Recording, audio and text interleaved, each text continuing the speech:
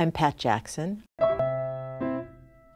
I'm on the faculty in the cinema department, and my specialty is post-production, sound, and editing. There have just been a hotbed in the Bay Area of people interested in how far sound could go in movies. Who started this conversation anyhow? I started sound editing on feature films on Francis Ford Coppola's movie, The Conversation. I love you. As a young person coming into the business, my eyes were opened by the possibilities for what you could do with sound because I had a ringside seat at a bunch of wonderful movies that were made in the Bay Area. The Godfather 2, One Flew Over the Cuckoo's Nest, Apocalypse Now, The Right Stuff, The English Patient, The Talented Mr. Ripley.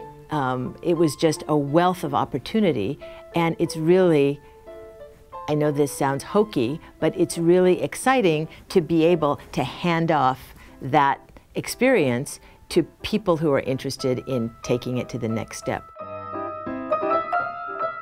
But really, what's creating the driving force through this scene is the music. Digital Sound for Film is a course that I teach that's essentially a course in sound design.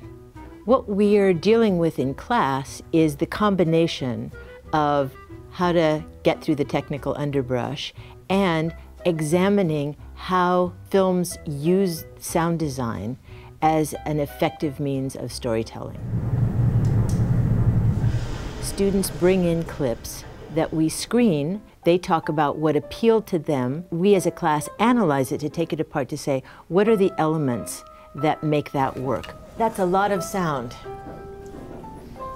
So how did you pick this one? I liked how they blended all the different elements like voiceover turning into, score. He would do the screams to the point of being irritating because he wanted you to get kind of tense. At the very least, what I hope students will do is to think about sound before they start shooting, to think about it even when they're working on the script.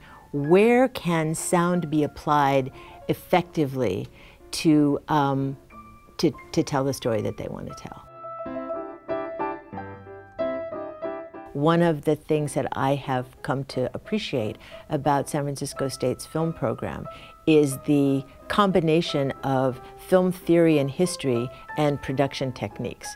And I have to confess that I wasn't so sure that that was so great when I got here, but when I've seen how much better the films are from students who have been steeped in what's gone before them and have taken a lot of film theory and film history classes, they make much better movies.